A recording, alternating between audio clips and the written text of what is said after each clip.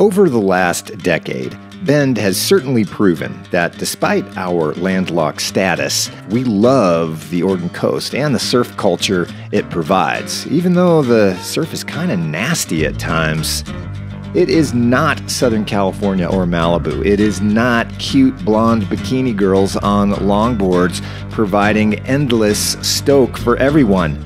No, it is not that. It is more than likely super stormy, kind of nasty, and even on the best of days, it's mediocre.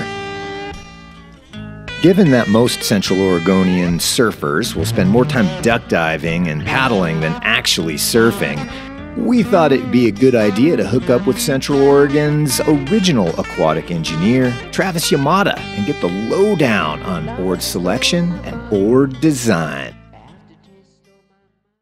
Tumalo Creek, Kayak and Canoe. From this iconic old mill building, these river stewards share all types of epic water adventures. They've been doing it for like 20 years. The staff at Tumalo Creek will get you on the water, fitted and educated to the paddlecraft of your liking. Demos and rentals, designed with the try before you buy philosophy, with the water just steps from the shop. Demos, rentals, classes, community. Tumalo Creek.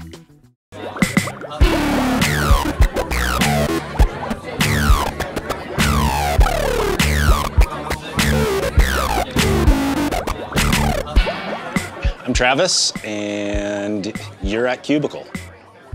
I've been here in Bend for 30 years and started Cubicle in 2015. I build surfboards and have a surf shop.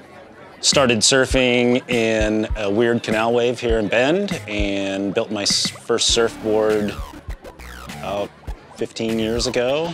And since then, we now have a whitewater park, and I've been able to turn my hobby into a little business, and I build boards for the river as well as the ocean.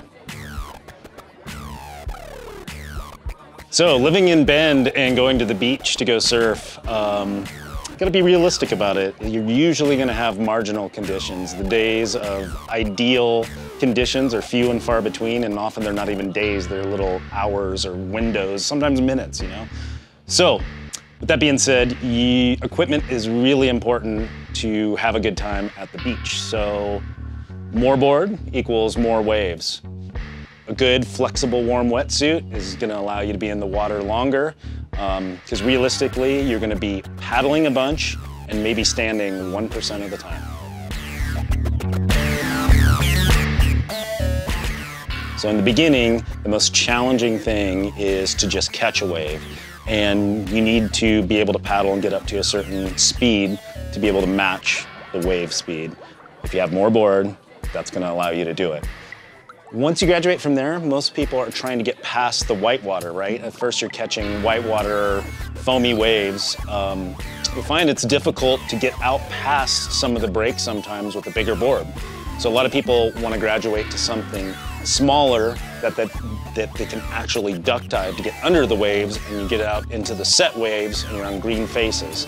That's when progression really happens, and that's when your equipment gets really refined. Instead of a big board that you're just on top of the water, all of a sudden you have something more refined that you can get under the water when you want to, and then once you're on top, your rails and stuff are engaged on top of the water and inside of the water. And that's when shortboarding comes in. We talked about off-the-rack choices, and those choices will get you in the water, get you some experience. But if you really want to level up and you want to take surfing a little more seriously, we'll talk about custom shapes, right? So everybody's ability, body shape is different, and that's when a custom shape can really make a difference, right? Getting the right size, the right volume, rail volume, all of it comes into play, and that's when you need to talk to a board builder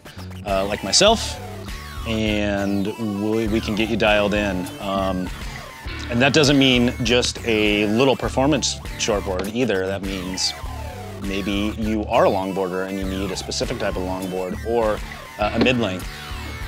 Or maybe you like something weird like an asymmetric board like this. Here at Cubicle, we have everything from a bar of wax to a custom surfboard and everything in between.